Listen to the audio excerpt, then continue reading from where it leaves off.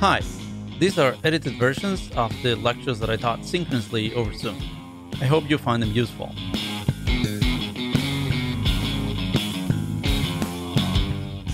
This is lecture 12. Today we're going to talk about binary choice or binary choice models.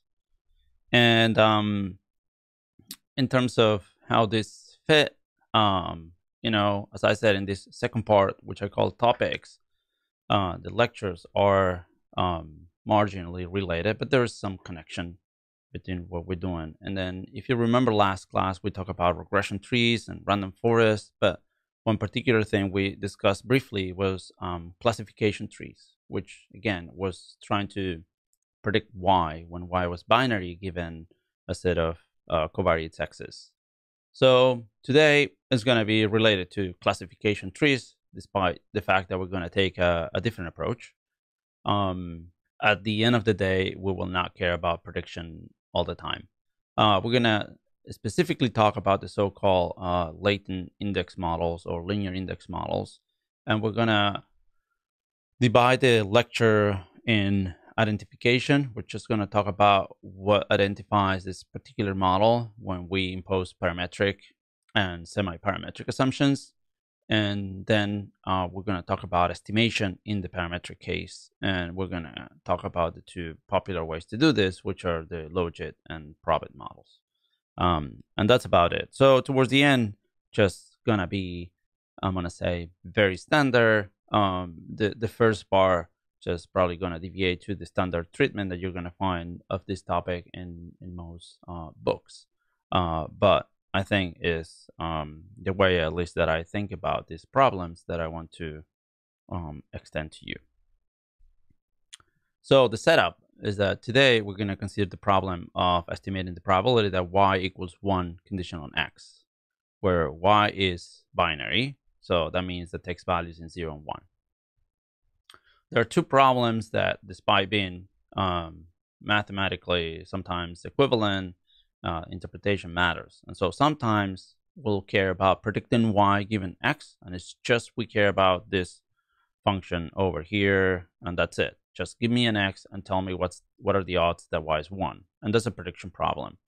And that's very related to the classification trees that we discussed last time. And for that matter, any method that can just give you a prediction of y given x. You could, think about doing this non-parametrically. We could use the tools that we learned about Nader-Watson and local linear and so on.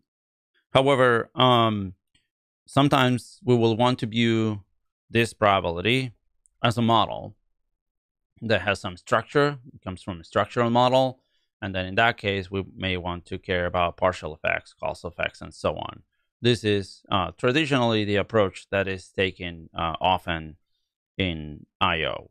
So I'm going to say that, at the sake of being perhaps too general, trying to group these views, that, in sometimes, labor fields, whatever, where you need propensity scores, but, propensity scores are used to determine, estimate, or identify causal parameters, like in propensity weighting that we saw last time. Then you just need the propensity score to estimate an average treatment effect or something like that. It's an input to get the causal parameter you care about. And in that case, you just want a propensity score. It's a pure prediction problem. You don't care about other features of it. Whereas in I/O, perhaps this is a choice of a consumer deciding whether to purchase something or not. And in that case, you care about modeling the behavior, and you care about thinking about counterfactuals, okay, and other stuff. So in that case, it's more about a model. So moving forward, when you use these tools, I think as a first step, it's important to understand which of these two worlds you are. If you're like trying to understand behavior and you're viewing this really as a model, or if you're just, this is an input of something else that you're doing and you just care about the prediction. So today we're going to consider parametric and semi-parametric models. Both are going to be based on the so-called linear index, where if we have y, x, and u as random variables to connect with notation that we used before, here y will take values in 0, 1, u is just a scalar, and x is a set of covariates of dimension k plus 1, where the first one is a constant term. And then a linear index model is one where the probability of y given x is equal to the probability of 1 1 given x prime beta. So condition on x is the same as conditioning on a linear combination of the x's that is given by, the usual x prime beta business. And this part over here is what we call the linear index, okay? Of course, this reduces the dimension of the problem, sometimes called dimension reduction.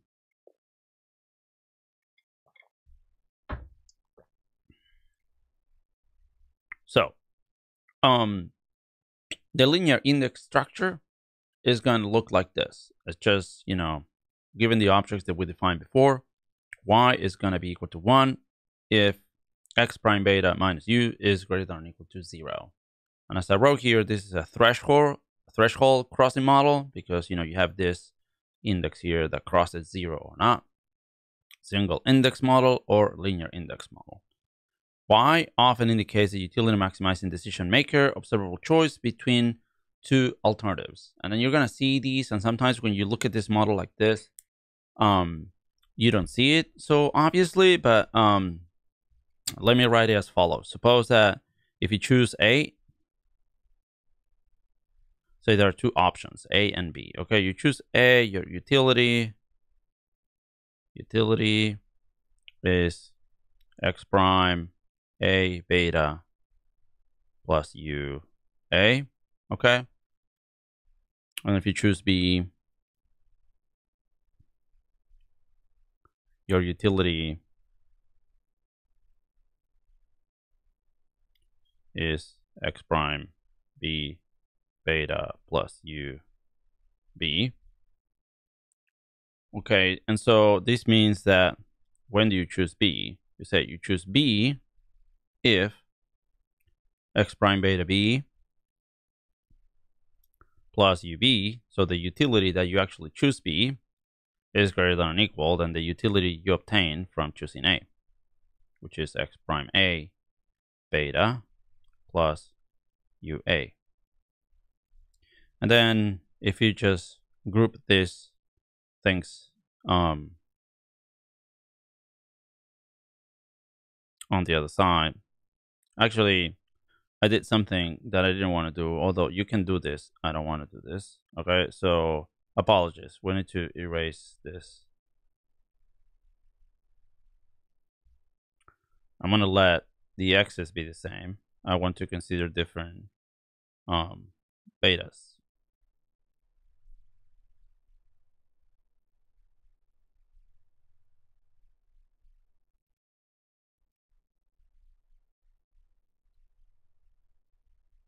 You don't have to. It's just that for simplicity now, this is conveys the argument that I want to give. So then if you take this to the other side, you have beta B minus beta A plus UB minus UA greater than or equal to 0.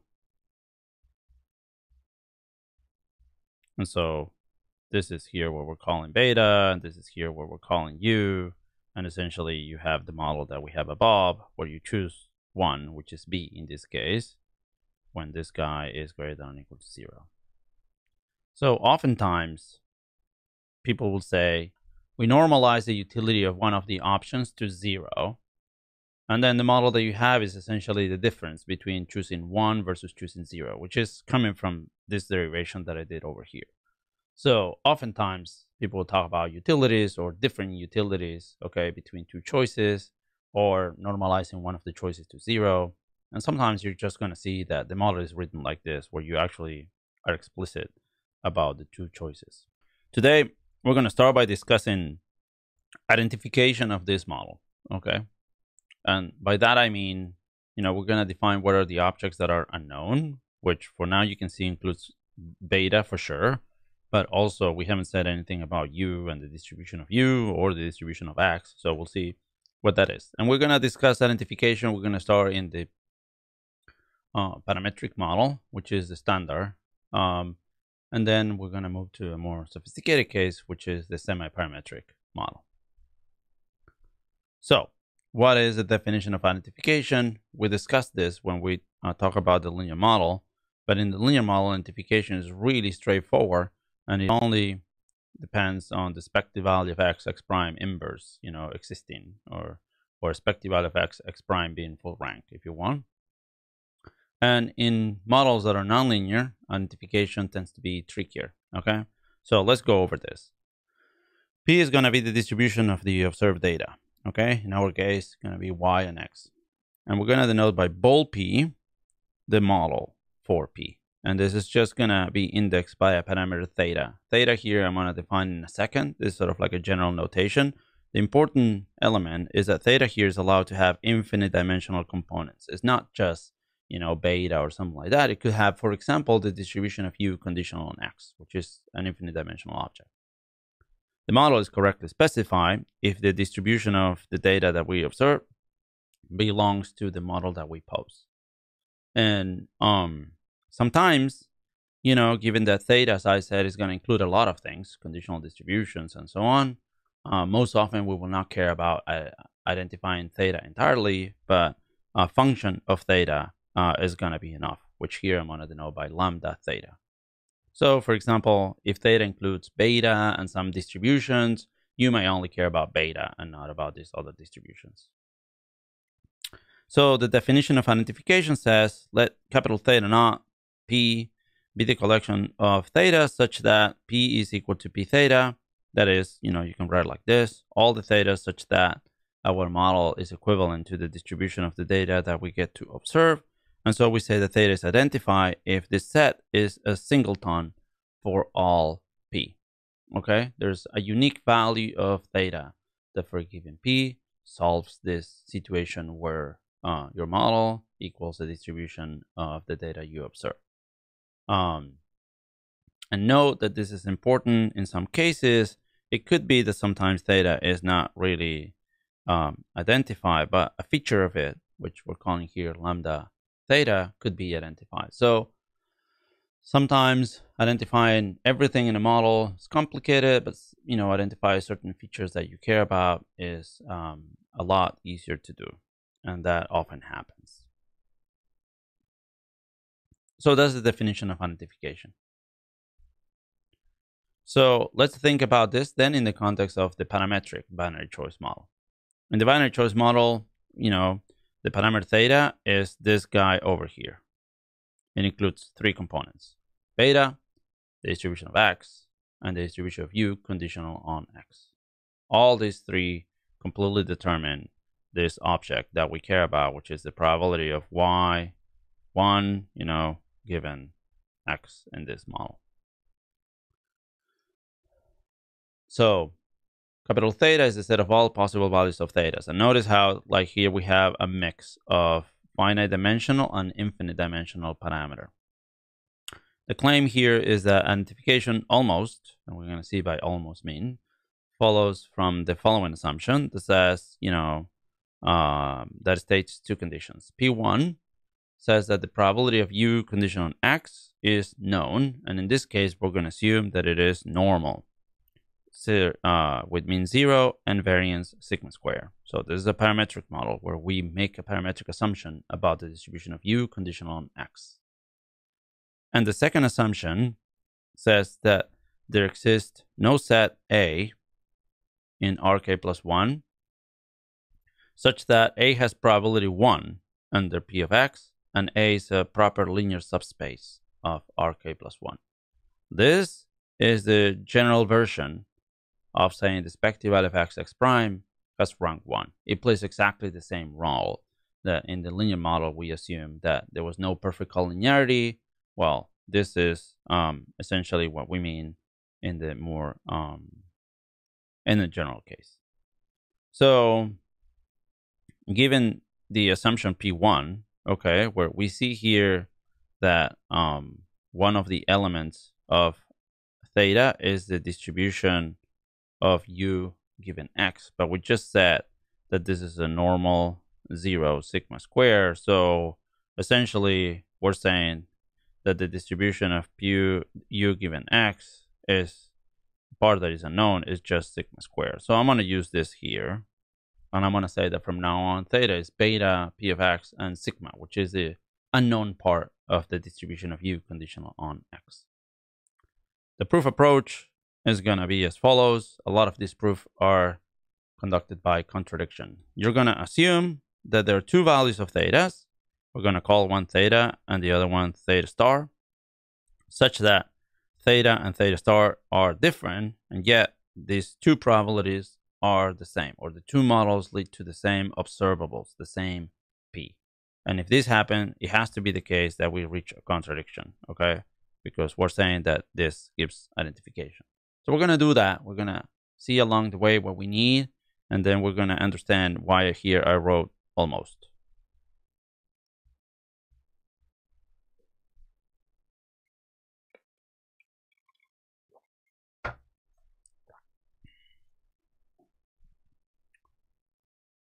So, proof. The distribution of x is identified from the joint distribution of y and x. You observe x, so of course you identify the distribution of x.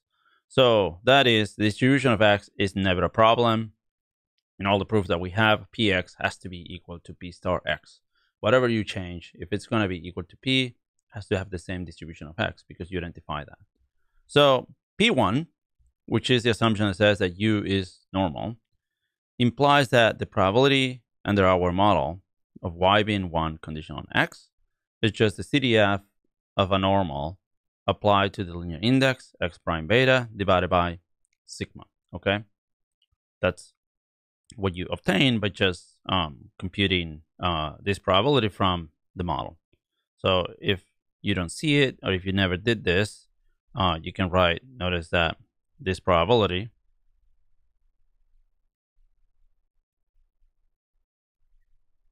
is a probability under the model that u is less than or equal than x prime beta, which is the same as u divided by sigma less than or equal than x prime beta sigma. And u divided by sigma is standard normal, right? So we get this thing. So that's the argument to get that. Now, when you do the same with the other parameter theta star, well, you obtain exactly the same, except that now you have beta star and sigma star. Know that we're making this proof by contradiction, so p theta and p theta star are the same by assumption, so it has to be that this ratio over here is the same.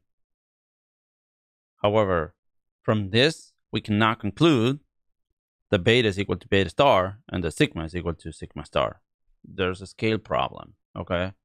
Could be that these are different, but the ratios are the same. Could be that this is, 4 and this is 2, and this is 2 and this is 1, and the ratio is going to be the same. So our analysis shows that any theta and theta star for which this ratio stays constant holds. And so, we did not reach a contradiction, okay?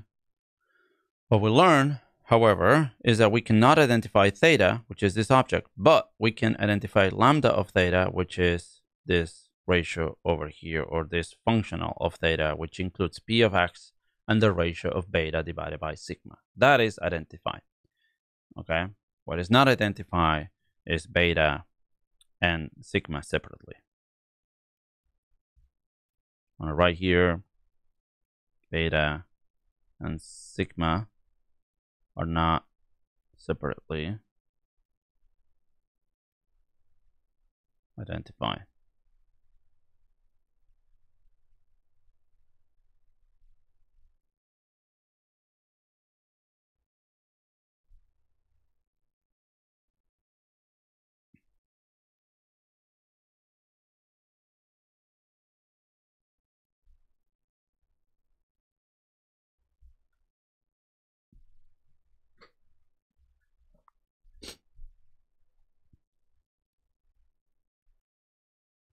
So what do we do about this? Well, typically people just go for so-called normalization, which is a way to say, I cannot get what I want, so I'm going to do something about it.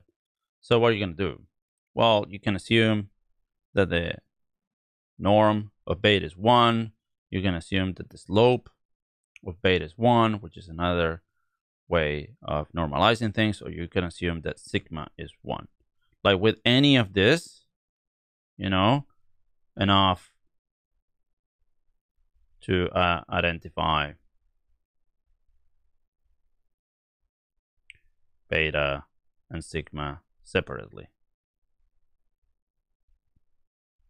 The last one is obvious because we're just saying sigma is equal to 1. So of course, if sigma is equal to 1, we can identify beta separately. So actually, the model with sigma equal to 1 is called a probit. And when that's the case, theta is just this because sigma is 1 and the model is identified. To see this, just again, we can use condition P1, which is the one that now says that distribution of U conditional on X is standard normal. And then when you compute the probability of Y equals 1 conditional on X under the distribution with parameter theta, that's the CDF of a normal at X prime beta at the linear index. And then, we said these two are the same. Let's assume that.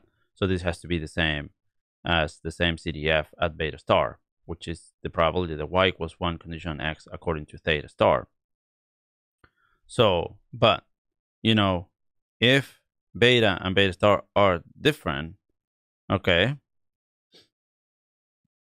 you need this condition to hold. You need that the probability of X prime beta and X prime beta star is equal to 1. You need these two things to be exactly the same. But then this is a problem because notice that assumption A2 says that the probability that X, belongs to a linear subspace or a subspace of Rk plus 1 is not 1. Okay, and so this is the probability that X prime beta minus beta star is equal to 0.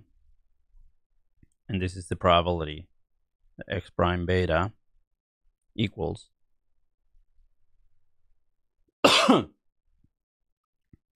X prime beta star. So assumption P2 gives us that this cannot happen. And so the parametric model is identified. So the probit model, where you assume that sigma is 1, is identified by these two assumptions. The assumption that the U condition on X is just normal 0, 1, and by this condition that gives us that X is not linearly dependent. And so there's another model that gives you the same conditions called the logit, which is another assumption on the distribution of U conditional on X, says essentially that it is logistic. And you can replace P1 with this. You essentially go through the same proof. And so the first starting point of today's class is to say, if you have a parametric model where you make a parametric assumption on the distribution of U conditional on X, and you impose normalization. In this case, we went for this one, but we could have used some other normalization. By far, this is the most popular one used in practice. Sorry. And so if we use that, then you identify the parameters that you you care about, in particular beta. The question is whether theta is identified without parametric assumptions on this distribution. Is that something that we're going to discuss next? Are there questions about this? All right. So as I said, I want to now think about identification without assuming parametric assumptions. And the first initial point would be, okay, in regression, we'll typically assume something like a zero conditional mean of the unobservables, okay, which we did and use extensively. So that's the first idea. I wrote here, mimic the linear model.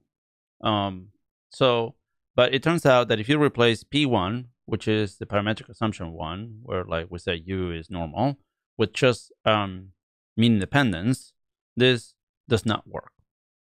And it was actually shown by Chuck that nothing is learned about beta and the probability of U given X when you just assume that the conditional expectation of U given X. It's not even useful to identify beta itself, okay? If you just care a feature of theta, as I said, then The lesson there, which you get if you follow the arguments in the paper, you'll learn that mean independence assumptions in general are rather useless in nonlinear models. Okay, not all the time, but most often they don't have enough. They don't impose enough restrictions on the DGP for you to identify your parameters. So we can do this. We can mimic what we do in the linear model. So what can we do instead? Well, an alternative condition to assuming that the mean of u condition on x is 0 would be to assume that the median of u condition on x is 0. And this is called median independence. And what you can show then is that if you assume median independence, then beta, which is a feature of theta, right, is identified under reasonable conditions. Well, which is this and something else. Okay. So, quote unquote, median independence is enough to identify a linear index model if semi-parametric case without assuming any actual distribution for u condition on x. So the assumptions for the semi-parametric case, which I'm going to list from S1 to S4, are the following. The first one is that the median of u condition on x is 0. The second one is exactly the same one we had before that we call P2, which is, essentially there's not a proper linear subspace where x lies with probability 1. And then the third one, notice, is just going to be a normalization, which makes sense. If in the parametric model, you need a normalization for beta, then, if now you were assuming less than a parametric model, it's not surprising that we also need a normalization for beta. So 1, 2, 3, I'm going to say are the same as in the parametric model, except that S1 is weaker. And now we need a new condition, which is S4. And S4 says the following. Px, so the distribution of x, is such that at least one component of the axis that you have has support equal to the real line, conditional on the other components with probability 1. Moreover, the corresponding beta that is multiplying that particular x is non-zero. So this now puts a lot of requirements on the x's that you observe. And in particular, you need one that is quote unquote very continuous. That's what we need. We need this regressor to take values in the entire real line that we can move it around, and regardless of conditioning on all the other x's. So suppose that the other x's are actually discrete. You have gender, age, conditional on all those things. You need to have this regressor that moves around, okay? And that's going to play a key role for identification. So you can say then, and this happens, again, this is sort of like a general thing. If you make weaker assumptions on the things that you don't observe, which in this case is you, typically that will force you to make more assumptions on the things that you get to observe, okay? And so, which in this case are the x's. And as you make more assumptions on the things that you do not get to observe, which in this case is you, then you can quickly impose weaker conditions on the things that you do get to observe, which are the x's. Again, reviewing these conditions, S1 is weaker than P1 because median independence is weaker than independence, which we had in P1 with sigma equal to 1. S2 is the same as P2, exactly the same assumption. S3 is a normalization similar to sigma 1 in the probic case. And as I said, we need a normalization in the parametric case. Not surprisingly, we need a normalization in the semi-parametric case. And S4 is new and stronger, okay?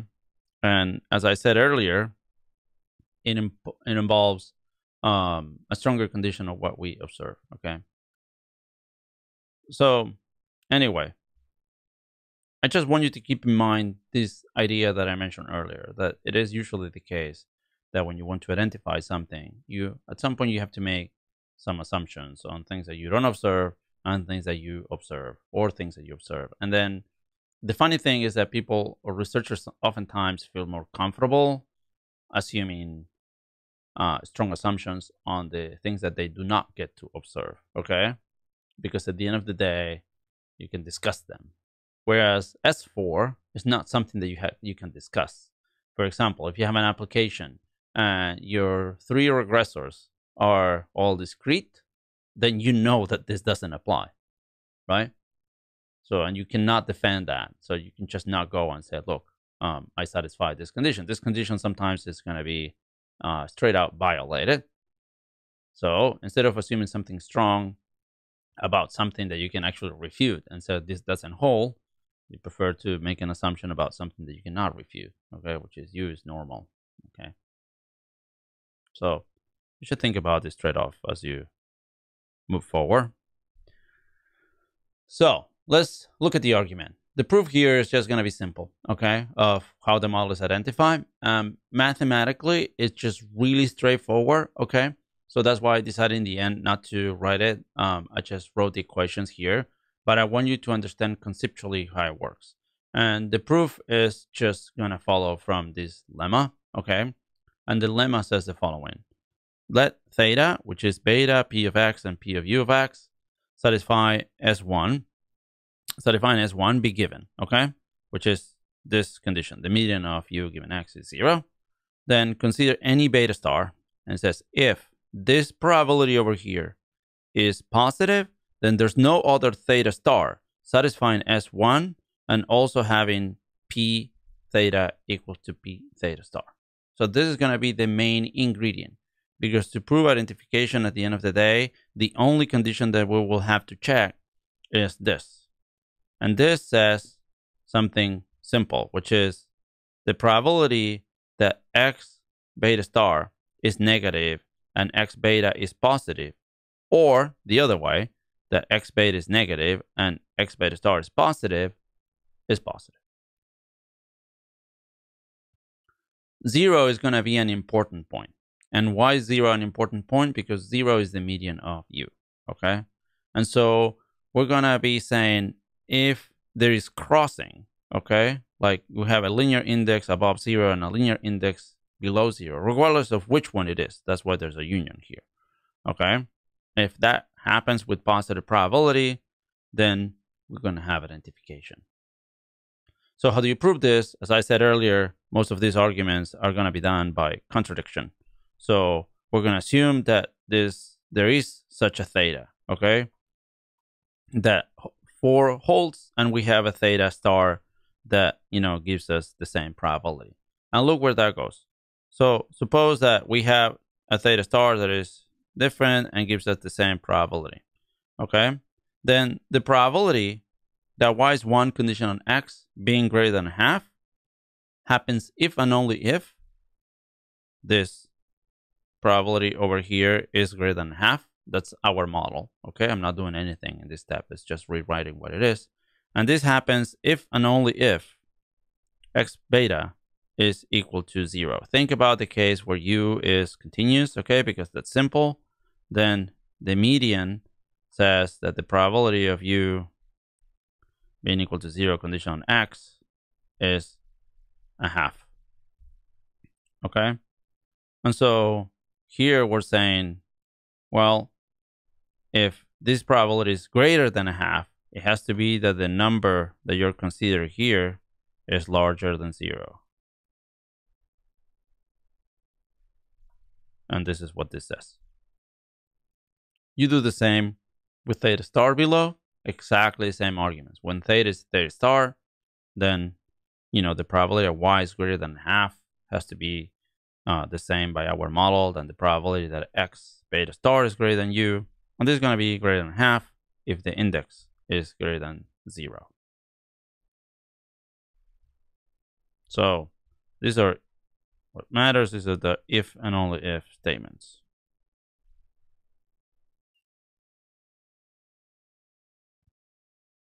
And with this, we exploit this now to reach a contradiction as follows. We have that this condition here is positive. Our condition implies that, there are 2 events here, either this event or this event, okay? Which implies that either this happens here, this one is above 0, so this probability is above a half.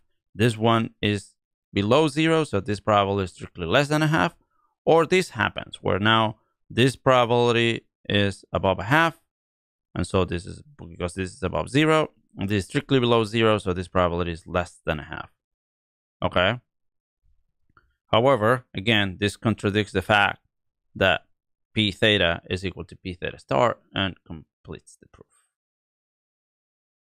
So essentially, what we learn is that this condition is all we need to check if we want to study identification in this model.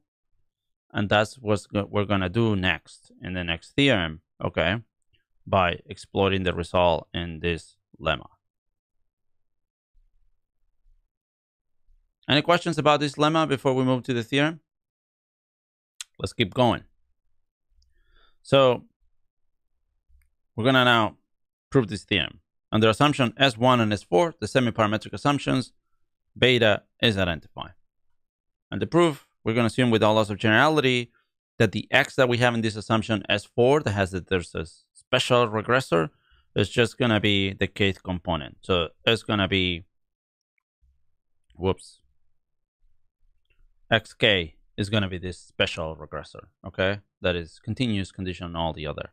And then the same assumption said that the beta for that regressor was different than 0. We're just, without loss of generality, we're going to assume that that beta is positive. You can just do exactly the same proof assuming that beta is negative. So that's going to be the first thing we're going to take. Then we're going to consider theta satisfying S1 and S4. And then we're going to consider another beta. We're going to call beta star that is different than beta. What we wish to show, and there's no theta star satisfying S1 and S4 such that these two lead to exactly the same probability. Okay, and from the previous lemma that we just showed, all we need to do, suffice it to check, is this condition from the lemma. If we can prove this condition for the lemma, okay, then we're done. And so once we realize that all we have to do is to check this condition, then we're going to divide the proof into 3 cases. First case, just going to be beta star k is just negative or positive. Yeah, negative. Second case is just going to be beta star k is 0. And third case, or the second case is going to be this is positive. And the third case, which is slightly different, is the case where beta k is 0. Those are the 3 cases that we have to check. The beta k is positive, so that one we don't need to bother. But this new beta that we're coming with, like we're trying to explore as an alternative solution to the model or alternative parameter that delivers the same observable distribution, we need to split it into the cases of, what the sign of this beta star k is. The other betas are not going to play a major role, as you're going to see. So the proof is just going to go 1, 2, 3 and check whether in each of these situations, this condition over here holds. Okay, that's it. And as I said, from a mathematic point of view, it's just going to be straightforward. Just adding and subtracting, nothing else. Okay. So consider first the case where beta star k is negative. Then you have that this probability over here can be written like this. Okay. I'm going to do this once because we're going to do it all the time. The idea is that we're going to partition x prime beta star as, let's call it x prime negative k beta star negative k plus x prime k beta k star. Okay, so we're going to partition x prime beta, the linear index, into all the x's that are not k and the special x that is equal to k. And we're going to do the same for the other guy here. And have that x prime beta is x prime beta negative k, x prime negative k beta negative k plus xk beta k.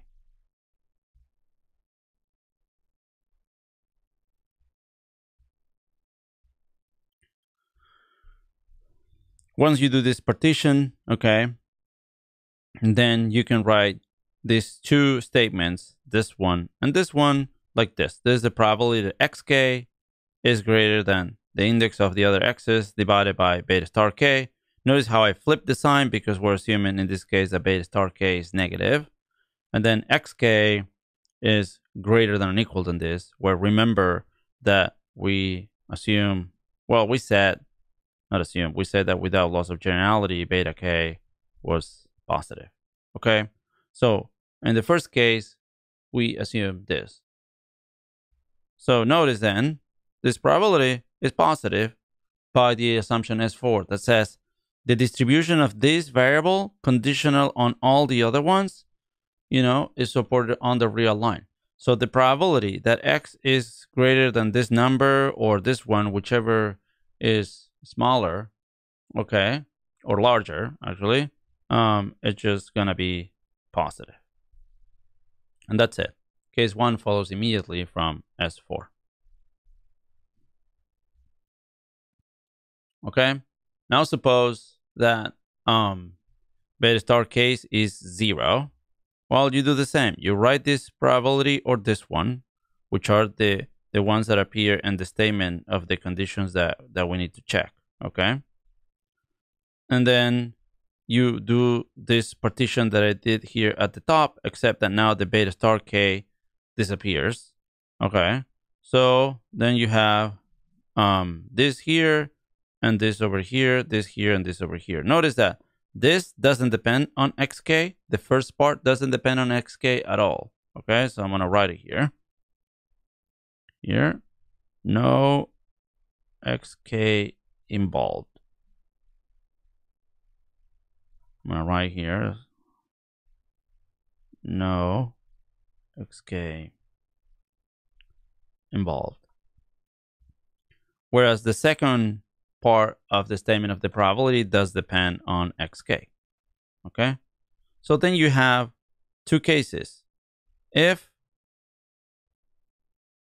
this index here is negative, which means you are in this case, then what is sorry, this is a typo. This is 5. Then 5 is positive by S4 because this is positive probability and this is positive probability by the assumption that this xk has support on the real line conditional on the other axis. So if this happens, this part is positive. Whereas if you have the other situation, which is this index is greater than or equal to 0, then that means that you're in this case. And so if you're in this case, again, the assumption S4 tells you that the other part has positive probability. Either you're here or you're here. If you're in either of those two, the probability is positive. And so you have that for the second case, which is beta star k is 0. We have that the probability of the event that we want is positive 2. So case 1, the probability is positive. Case 2, the probability is positive. Both essentially use just this S4 assumption. So we're left with the last term. And the last term is beta star k is positive. Okay. And if that's the case, okay, then you rewrite this and then you see that this is equal to this probability. xk is in between this lower bound and upper bound in this case, or in the other case is between this lower bound and upper bound. Okay, so I'm going to say this is sort of like a lower bound.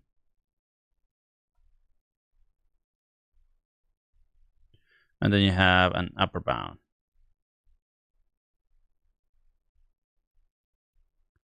So we know that this x has distribution on the real line. So as long as this is an interval, we know that these probabilities are positive. So this is great, except that the only problem would be if the lower bound and the upper bound are the same with probability 1. Because in that case, this probability would be 0 because we have strict inequality and inequality here. And this is also continuously distributed. So this is a problem. If the upper bound and the lower bound, which are these objects, are exactly the same with probability 1, we're in trouble. However, we have the other assumptions here that kick in to tell us that this cannot happen. First, assumption S3, okay, says that the norm of beta is 1, okay? And so since we assume that beta and beta star were not the same, it has to be that this ratio is not the same. Okay? So this follows from the assumption that the norm of beta and the norm of beta star are 1 because they satisfy the assumptions. If the norm is 1 for both and beta is different than beta star, then it has to be that this ratio over here is different. So that's the first observation. And so now, if you go to S3, which is the assumption that says that, X doesn't belong to a subspace, then this probability here cannot be 1 by S3, which is what we have, okay? And again, if we now add S4, which says this takes values on the real line, either this is greater than 0 or this is greater than 0. And this concludes the proof. Questions? We can now move then to the parametric case and start thinking about estimation. Okay, so by now, if you follow what I said, we identified the model in the parametric case and the semi-parametric case. We're not going to be talking about semi-parametric estimation, which is possible, and there are people that worked on that, including, again, Chuck. Okay, but we're going to talk about estimation in the parametric case. And so the previous theorem identifies beta only, so it's not enough for marginal effect. And here, this sentence is really confusing. Previous theorem here means the semi-parametric theorem.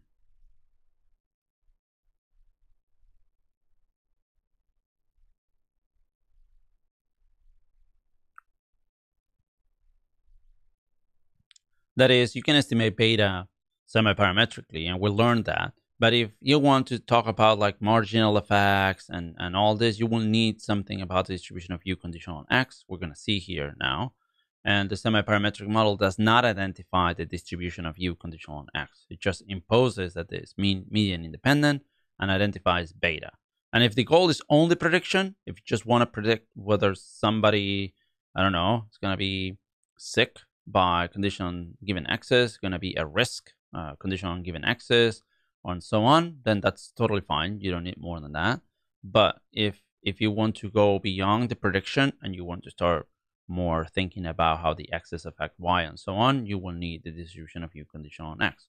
Part of the reason why, in practice, people have relied on the parametric case. Okay, so we're going to go back to that. And in the parametric case, the probability of Y given it being equal to 1 condition on X is equal to some function of the linear index. And the function is just going to be whatever distribution you assume of U conditional on X. Okay, so it's going to be the CDF of the normal, standard normal in the case of the probit, and it's going to be this logistic function in the case of the logit. Okay, so I'm going to write F so I can cover both logit and probit simultaneously, but depending on the setting, one is going to be this or this. As you can see, these are known functions that do not depend on unknown parameters that are like fully known. The data is going to be a random sample of size n from the distribution of y and x. So we're going to denote it as usual. And since the model is parametric, we can estimate the model by maximum likelihood. And I know that you successfully passed and completed 480-2, so you're maximum likelihood experts now. So you know everything that I want to say now. First, you write the probability mass function of y. Sorry. First, you write the probability mass function of y as follows. F beta of y given x is just the probability that y equals 1 to the power of y. 1 minus the probability that y equals 1 to the power of 1 minus y. And you can write the log likelihood like this, okay? And this is the function that you typically are going to be optimizing. If you can show that the beta that solves this is unique, okay, under the assumptions that we have, and then beta hat is going to be the MLE of beta, okay? By the usual MLE results, now I'm not going to prove anything because this follows from stuff you know. The square root n beta hat minus beta conversion distribution to a normal with mean 0 and variance b, where b is the inverse of the Fisher information, where sufficient information is just the negative of the expected value of the second derivative of the log likelihood, okay, which is this object over here. Now, it turns out that this particular function sometimes takes simpler expressions, okay? And in particular, notice that we know that this is also equal to the expected value of the square of the first derivative. And the first derivative of the log likelihood in these models take a rather simple form. It's just y minus f divided by f times y minus f. Is like the usual p times 1 minus p for binary variables times the derivative of this function,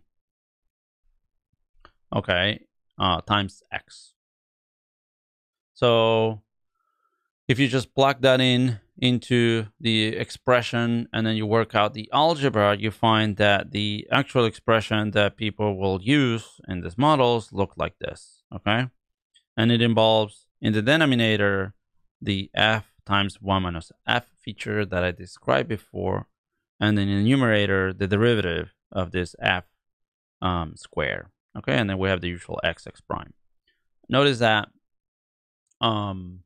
the f is known, so given an estimator of beta, you can compute this, and of course this. Very easy to obtain a plug-in estimator of this asymptotic variance, okay? And so that's what I want you to have in mind. So how do you interpret beta?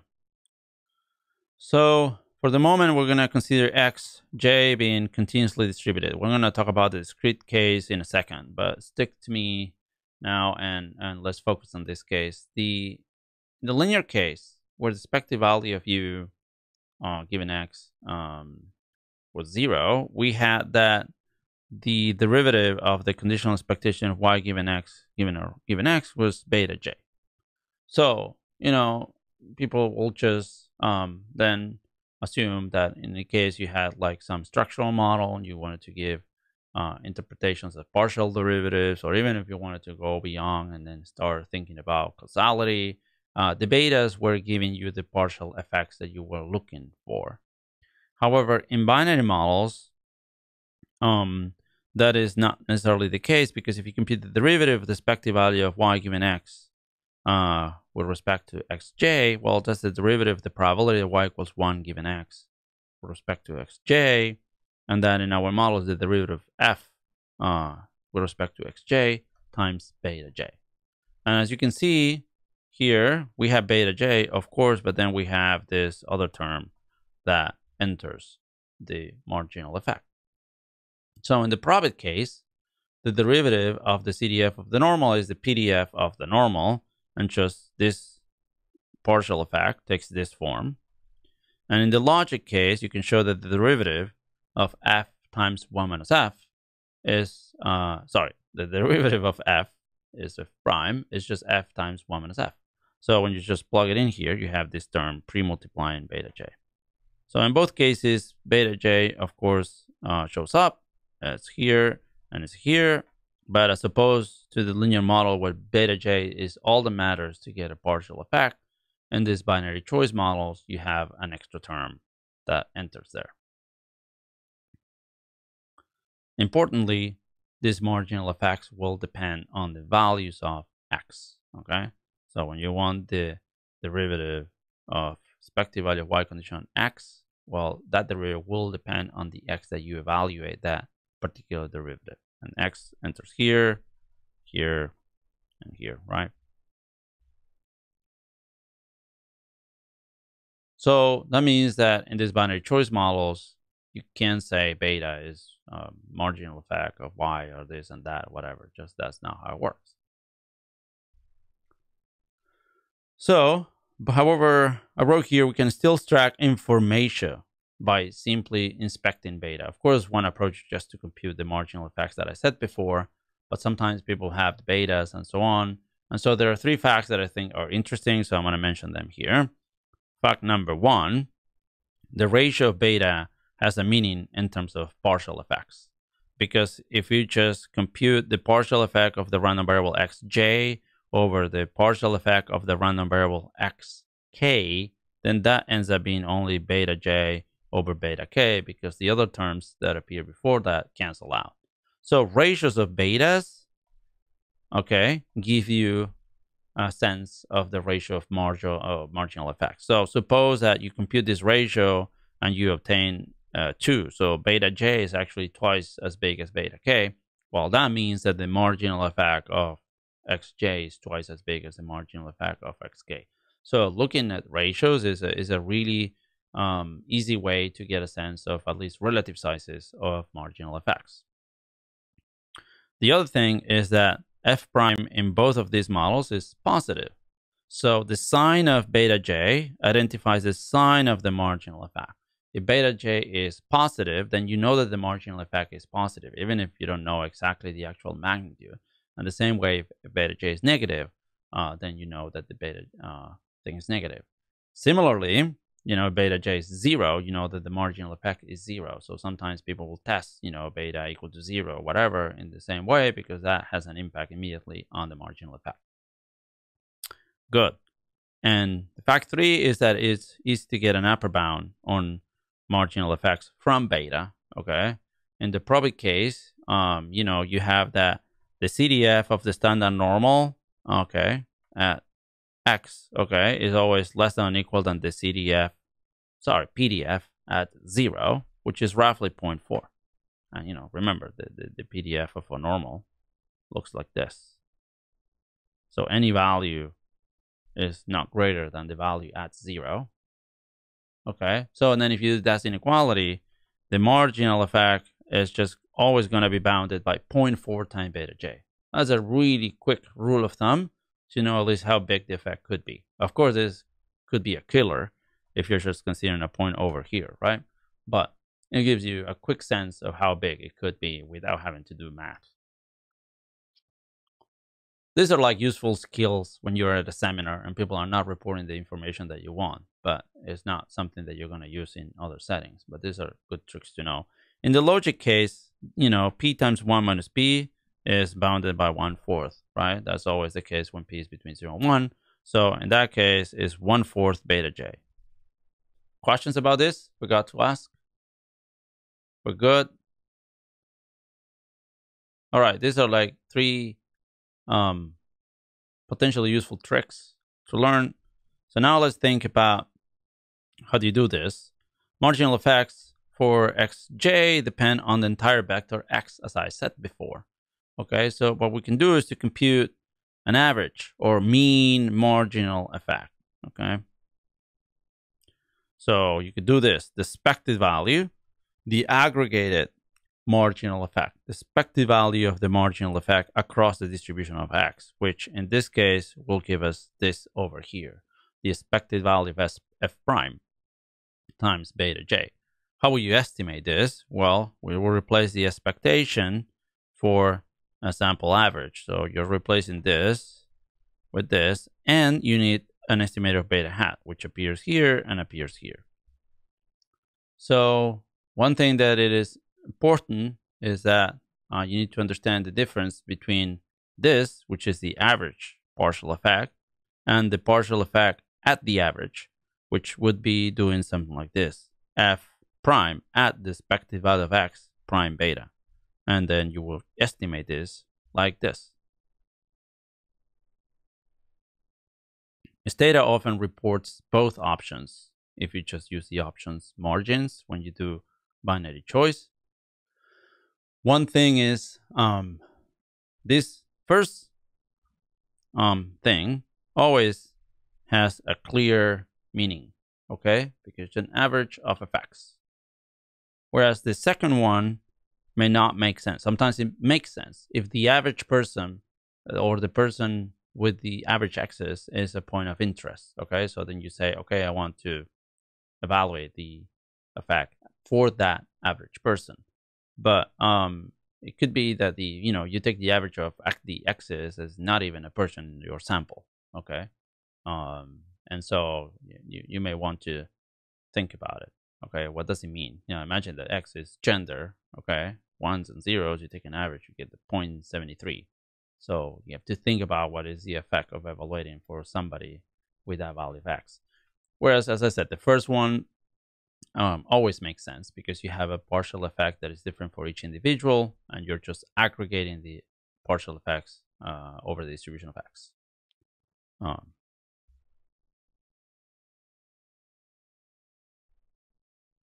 so one thing that is important also is to not be brain dead and go and apply these formulas like without thinking, in particular when you have variables that are discrete. Okay, this happens often. So let's say D is binary, and now your x is partitioned according to some x's that I'm calling x1. And so here there's a typo. There should be x1. I found another typo. So we're gonna partition beta accordingly, and so we have then the expected value of this thing is what we wrote before, but this doesn't make a lot of sense because D we said is binary, so we're talking about this derivative. Though mechanically you can compute it because this formula is exactly the same thing that we did before. The formula still apply. The question is whether that captures what you want. So the marginal effect in this case is more like the probability of y equals 1 conditional on the other stuff and D equals 1 minus the probability of y equals 1 conditional on the other stuff and D equals 0.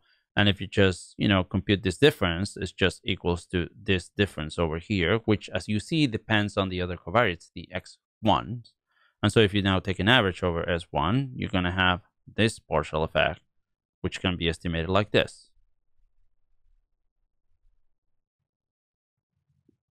And then you can imagine that you could say, oh, I want average effects on the treated or whatever, if D is some sort of like treatment effect and so on.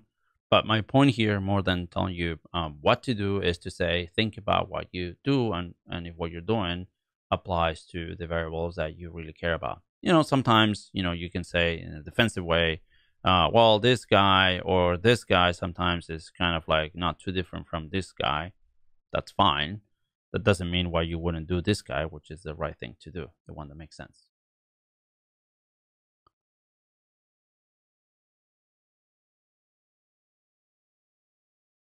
Unfortunately, you're going to see a lot of papers that are going to use these type of models that report marginal effects for variables that some are discrete, some are continuous, and you don't know what they're doing. And sometimes you don't know even if you look at their code, okay? Because they did a lot of things and they decided to report one. But it's just, a good practice to be clear about what you're actually doing. So, final note. It often makes sense to report marginal effects in a table. So that is, I'm saying, think about the usual table that people present. They say like here, so like the variable, and so like I have x1, x2, x3, and so on, and then I have my beta, okay, and then this is 0.73 and negative 1.23 and so on. It's just a good idea to report marginal effects as well, as opposed to if your paper is about, again, trying to understand these effects. If you're just predicting y given x, of course, you don't care about the marginal effects, but it's a good practice to do that. Some people put it in brackets and parentheses. You can decide the format, of course, but if you're dealing with this model, it's just a good idea to report both. Then if you're going to do inference, well, we require standard errors for those marginal effects. Well, fortunately, that's really standard because in the continuous case, we just work this derivative. This is this function that we wrote before. It's just a function of beta now. Okay. And the function is known. So what you can do is use the delta method. Again, you surely talk about the delta method at length with Joel. So you're experts and then you know how that works. Straightforward manipulation. So, and that's how standards are computed when you use, for example, the options margins in Stata. And so then you can add to this table standard errors here and here for beta and for the marginal effects.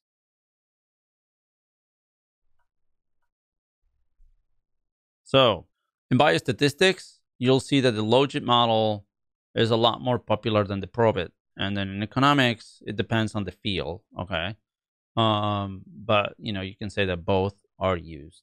And part of the reason is that the logit model has a clean interpretation of the so-called odd ratios. Okay, and the odd ratios are essentially the ratio of p1 over 1 minus p, or p divided by 1 minus p. And so if now y is an outcome that says whether you live or die, okay, then this ratio is the odds, the relative odds of living over dying, or it could be the other way. Yeah. And so that typically has nice appeal. And then in the probit case, where the model is like this, and then if you compute p time over 1 minus p, then this is just the exponent of this. And when you take logs, you have a linear model. So in a way, what this means now is that betas, okay, are the marginal effect of xj on the log odds ratio. Okay, so now beta in itself has an interpretation that may be useful in some settings. So I wrote here p over 1 minus p is the odds ratios of relative risk. Say y1 is you live and y0 is you die in a clinical trial. An odds ratio of 2 means that the odds of survival are twice of those of death. And you're going to see in biostatistics in particular, they use this a lot. And so the beta now has a clean interpretation, because if you say beta j is 0.1, means that the relative probability of survival decreases by 10%, roughly. Okay, and I wrote here such easy rounding works for small values of beta j because it's an approximation to this, but that's roughly what's going on, the usual situation with logs. Okay, but so then betas admit a very clean interpretation immediately in terms of this odds ratio. This interpretation is limited to the logit model. Okay, it doesn't apply for the probit one, but that's why you're going to see that logit sometimes is used a lot in some other fields. And as I said, in economics it's used a lot, but you're going to see the probit as well. Any questions so far? All right, we're getting to the end of today's class. Let's talk about the linear probability model. Some people still advocate the use of the linear probability model, where you just write x prime beta plus u.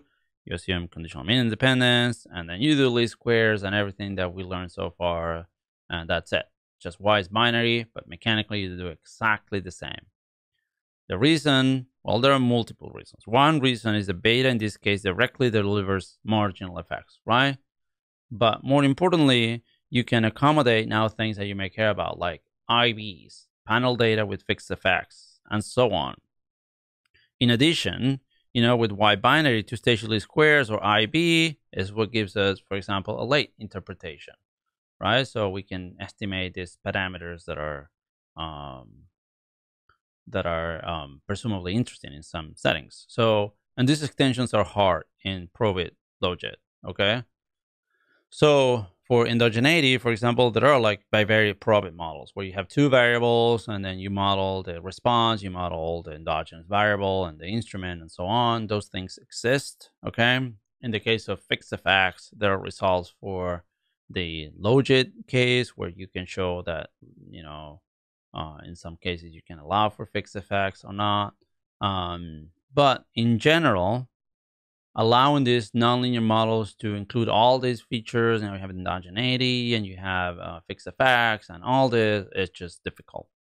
And so people, since they put priority in including all these quote unquote features, they immediately realize I can't use a probit or logit, so I'm going to go back to the linear model.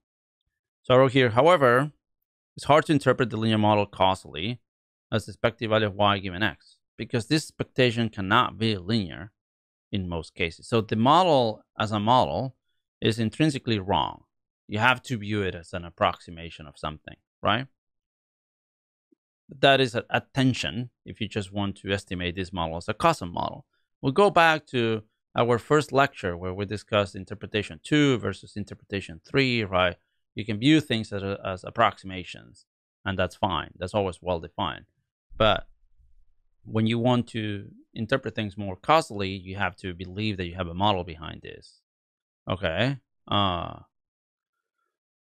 So then, then there starts being some gray areas here where people will say like, oh, the true model, I know that is not linear. I'm going to use an approximation. I'm just going to use least squares. But the true model is a causal model. So I'm going to use my estimators of causal parameters as well as an approximation of the causal parameters. And it starts being things that are just, most often described in words and kind of like impossible to formalize mathematically. So I wrote here, still, you will use the linear model as a descriptive tool to approximate the expected value of y given x. That's always well defined. And we will still have the best linear approximation, our predictor to that condition expectation. Okay. But the expected value of y given x is fundamentally nonlinear in this model. Like it or not, you cannot say that it is linear. Okay. So, consequence, linear probability model often delivers predicted probabilities outside 0, 1.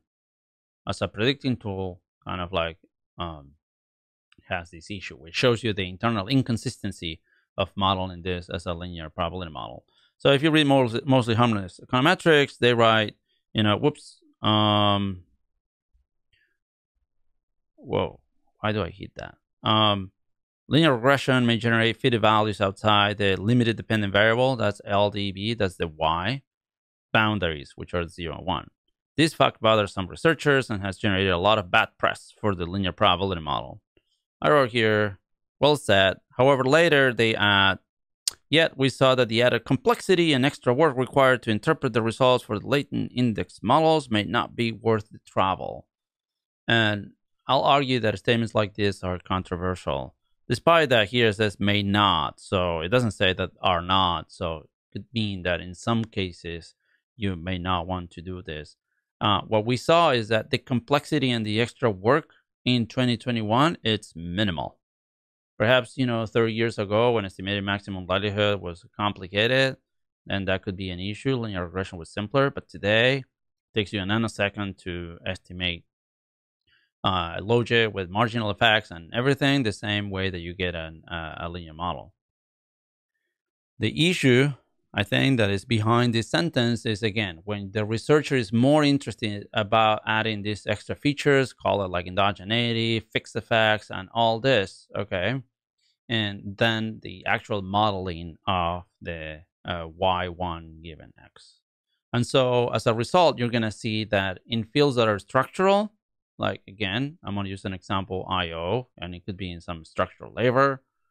People use, if they're using parametric models, they're going to go for logit probit for sure, okay?